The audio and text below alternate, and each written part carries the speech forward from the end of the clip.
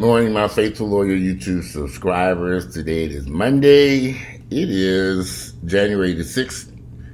The year is 2019. And I'm back to my normal schedule. I'm not rushing out of the house to run up to the hospital and all this good stuff. I will get there eventually today. I'm going to get dressed, go to the gym. I said the reason why I was so happy that Earl was in the rehab place, and my gym is literally right next door up the street. So this morning I got up, got dressed, do a quick video, run my ass to the gym, and go see him. And I have to get back to a normal schedule so I can have my sanity and get to the gym, do something I like to do. And like I said, the gym is right there. So anyway, if you watch the news in Atlanta, which I know a lot of y'all don't watch the news, because y'all say, the news is so depressing and sad. I don't want to watch it. It's very shocking to me. There are a lot of people live in Atlanta and they don't watch the news. They have no clue what's going on around the city.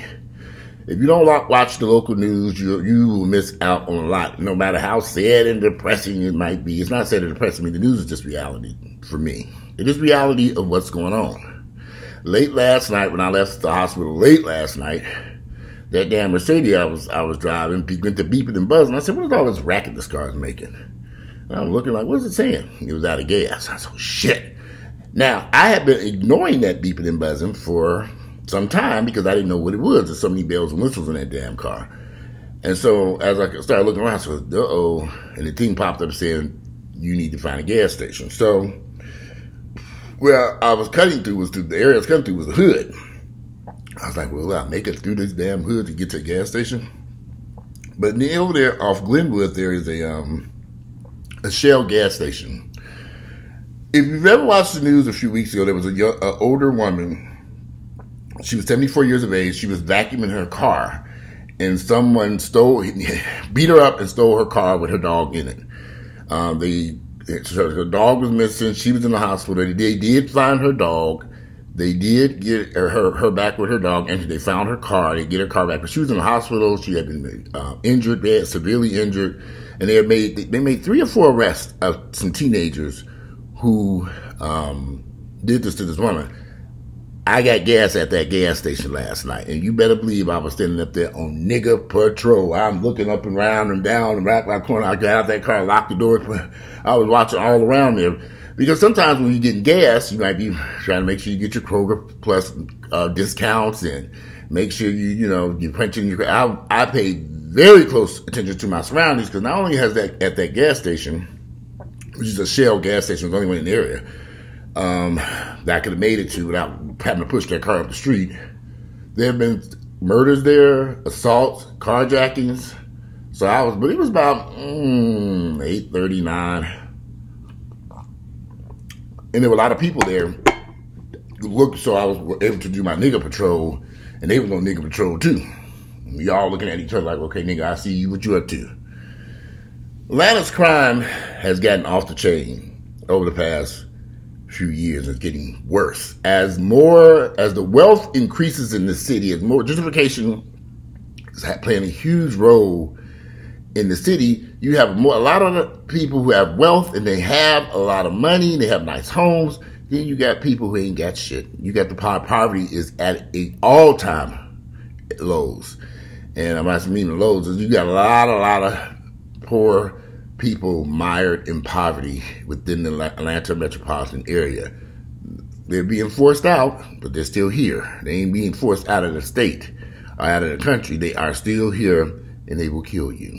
So last week, the city of Atlanta Police Department decided they won't do police chases anymore. They're not going to chase these heathens through the streets of Atlanta, because they've killed at least over the past year, or the past year or two, I'm going to say somewhere now, and this might be overestimating, but I'm going to say between 5 to 10 people, innocent people, and like I said, I could be wrong, I'm just kind of rounding up. 5 to 10 people, at least over the past 12 to 18 months, have been killed by people, and innocent people killed by people being chased by the police. Now, that number could be, just in the whole area, but you might be somewhere between 5 to 10. That's what I'll just leave it at. That's still an extreme amount of people. One lady was killed last week. She was only 54 years of age, driving down the street on her way to work, when these young heathens in a Chrysler Hellcat or something they stole the car, and the police got behind him. He wasn't chasing them. He was just checking a tag to see if it was the stolen car they were looking for. And those young men took off, smashed into this woman's car, and killed her instantly over there off Donald Lee Howe, Bankhead Island. For those who know Atlanta. I know exactly where she was killed at. I drive through there all the time. So the city of Atlanta police have said, we're not going to chase behind these heathens no more. I have mixed feelings about that. Obviously, police chases have not netted what I've seen. I don't know about you all, but I've been around on numerous occasions where police chases have taken place. I'd be driving the street and the car would fly by. I'm like, wow, what's going on? Next time you see police flying by chasing behind these people. I've seen that on numerous occasions. And it puts the general public's innocent people's lives at risk. So I do think it's a smart idea. I don't think they should have announced it. I don't think the Atlanta police should have made that public. Because now these niggas are going after these young, buck wild teenagers. They're going to be out of control now in more ways than one. At least in the city of Atlanta. Now, if you live in Atlanta, you know, city of Atlanta, you have several different jurisdictions. You have city of Atlanta police, you have state of Georgia police, you have the Fulton County Sheriff's Department. Now, I don't know what those other two organizations, the Fulton County Sheriff's Department and the Georgia State Police, are going to do. They probably continue to chase behind suspects. You got DeKalb County Police, DeKalb County Sheriff's Department, Fulton. You got so many different police agencies. MARTA Police, they're chasing behind your ass too. It's funny because I saw a guy get pulled over by the MARTA Police recently, and it was a big scene. I don't know I don't know why this MARTA guy pulled this guy over, but it was a huge scene going on. This is the city when I was leaving the hospital one night. But you got a lot of police out here in Atlanta. So many different agencies. Are they all not going to chase behind these fools? Or just City of Atlanta Police? I would love to know what DeKalb County, because DeKalb County, the three worst counties, I would say, they all getting bad, truth be told. Because Henry County is bad now, Stockbridge is bad, Conyers is bad, all that shit horrible now. But DeKalb County, Clayton County, if I had to choose the top three, Fulton, Clayton, and DeKalb would probably be at the top of the list for police chase activity and crime that's pretty bad. And the question would be, I wonder what DeKalb police, I don't know what their policies are on bad, because DeKalb police have had some incidents where people have been killed by suspects running from the police, or police officers chasing after something. The cars, their cars inadvertently hit somebody and killed the police officer cars. So it's it'd be very interesting to see how this plays out. Why is the crime rate spiking so high here in Atlanta? Why did DeKalb County have all-time high murder rates last year in 2019? Why is the crime skyrocketing so high? Poverty. These black folks are hurting here. And I keep telling y'all this, but y'all don't want to hear it. People want to believe that everyone is doing well here in Atlanta, and that is not true. And it's being really seen with young families. These mothers with no husbands, raising children alone. They have no help from the state, from the city, from nowhere. And it's been going on, it's gotten quite worse over the past 10, 15, 20 years. And they're being forced out. Nobody wants to help them anymore. They just rather see them gone. They shut down all the homeless shelters, and there really is no place for a lot of people to go get help. And they living in these horrible apartments. If you watch the news every week, there's some horrible apartment complex say, wow, people are living there? Yeah, people are living there. And they living in poverty like you wouldn't believe. Lack of education, lack of opportunities for these young folks. So that's why the crime rate is so high. And anybody can get their hand on a gun in Atlanta. I've had people call me, boss, I got a gun for sale. Why are you calling me telling me you got a legal gun for sale, but I can go to the gun store and buy one legally? I'm like, I don't need to buy a gun. And they sell these guns. People sell guns here on the street just like selling an iPhone. I'm dead ass serious. I know a lot of folks who buy these legal guns and they use them for their own protection. I bought this gun. And I remember my friends used to buy these guns. I'd be like, what y'all gonna do with these illegal guns? They catch you with this gun. You don't know where that gun has been and what it's been used for. But a lot of people, just keeping it real, a lot of people buy these illegal guns. You can get a gun anywhere. Anywhere. They don't do background checks when you buy a gun in the middle of the night. And I had a friend who used to sell guns. I mean, he ran around selling guns, gun trafficking. People don't give a fuck these days. They do all kinds of illegal shit.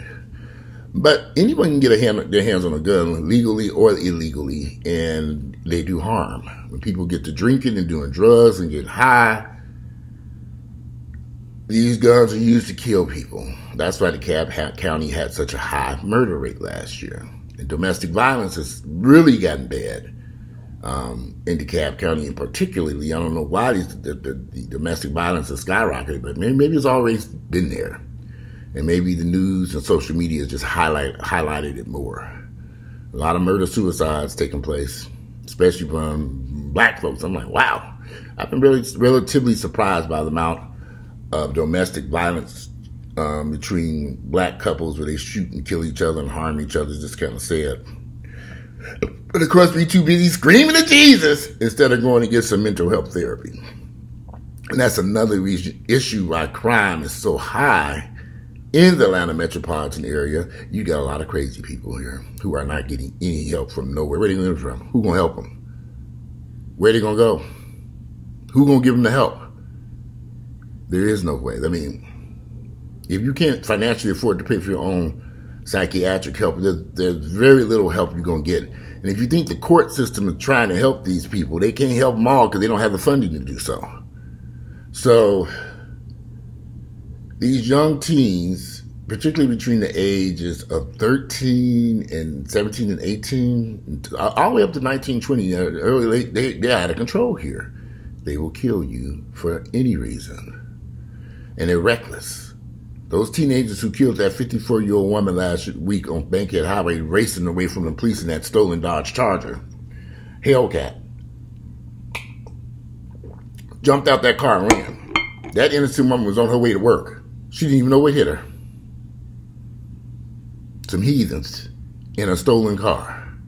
She died right there on the scene. She didn't make it to, they did put her in an ambulance. She was dead when they got out of the car. That could have been anybody's mom going. That could have been me going to work. That could have been any innocent person driving down the street, minding their business. So again, I think the Atlanta Police Department did the right thing by saying we're not going to chase behind you niggas no more. However, I think they probably should not have announced that.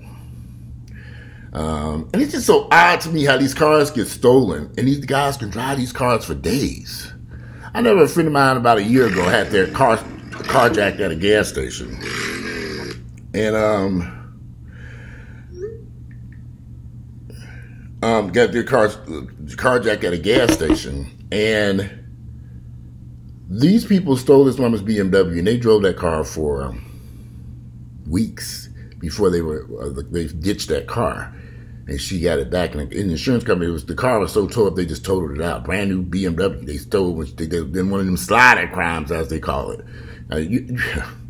You'd have to be pretty damn stupid to pull into a gas station and leave your key in the car and walk in there and pump your gas or do anything in Atlanta, because they will slide their ass in your car and take your vehicle if that car is running, or they can start it.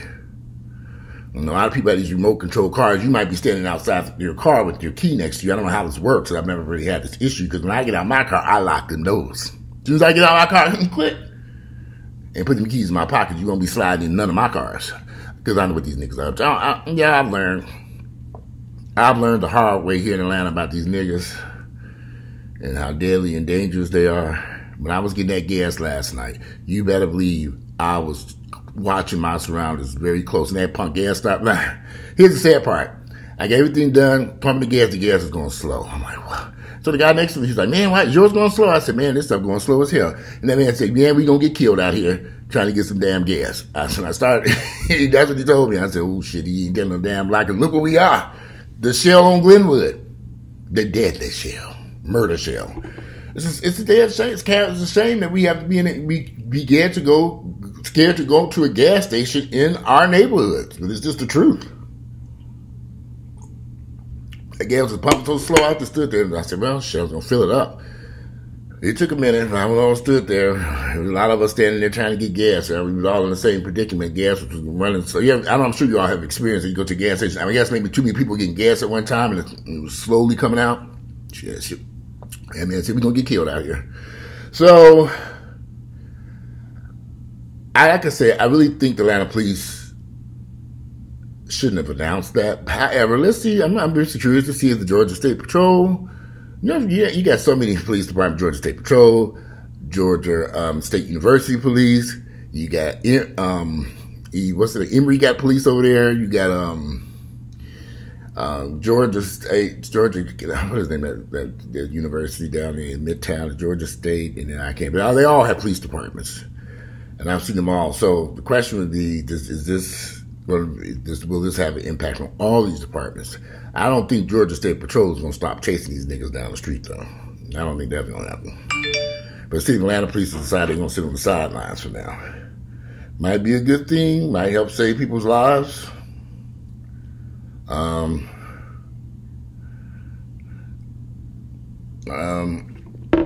Maybe. But I think ultimately the City of Atlanta needs to find some way to stop all this crime in the city. Or begin dealing with the root of the issue, the poverty in the city. You'll never correct the crime that's going around in Atlanta unless you deal with the poverty and families in disarray. And they're getting worse and worse. No help, no public assistance, just chaos and confusion in these streets, deadly streets of Atlanta, and everybody's ignoring it. All we see are big, pretty buildings going up, nice townhouses and real estate skyrocketing, but underneath all that is a festering problem. The underworld of Atlanta is horrible. And like I said, the crime is spreading deeper into places like Conyers and Rockdale County, Stockbridge, Newton County. All those places are experiencing high crime because it's just Douglasville is horrible out there. Parts of Gwinnett, parts of Cobb. So it's a bad situation here, and it's going to get worse. It's not going to get better. It's going to get worse as the cost of rent skyrocket, the cost of food and gas and everything continues to be high. The lack of opportunities for these young people continues to dry up. Nothing will change. This is what these politicians need to be discussing. These people running for president and politicians running for mayor and stuff like that, they need to be discussing crime. They can't keep ignoring it. We can't keep ignoring it and focus on something as if it doesn't exist. DeKalb County got a serious murder problem on their hand. They can't ignore it in 2020. They're going to have to tackle that problem and find out some way to get to end that violence out there. But, everybody's blind to it and act like they don't see it. So a lot of people don't pay attention because we don't watch the news because it's so depressing. We don't want to be depressed because we here in Atlanta have a good time and party. There was a shootout at Compound on Saturday night. And 4 people got shot at this nightclub. You can't even go to a club here in Atlanta without some type of deadly violence going on. Whether it's a house party or a nightclub or some type of event, everybody go grab a gun and start shooting. And it's just getting out of control. Whether it's an Airbnb party or a house party or a nightclub or weddings, it's just crazy. And this issue is probably nationwide. So, it's not just, it's an urban problem, I believe, in the cities. Well, anyway, I'm going to go up here and get dressed and get to this gym. I use the bathroom first. Today it is Monday. It is January 6th, year 2020. I think I said that at the beginning of the report. I hope I didn't say 2019. I know we in a whole new year. So y'all don't have to remind me we in 2020. I know. Monday, January 6th, 2020. Get out there and enjoy your day. And I'll speak to y'all later. Let me get out of here and enjoy my day. Get to the gym and some other things I need to do before I go visit her at the hospital. I'm up. Bye.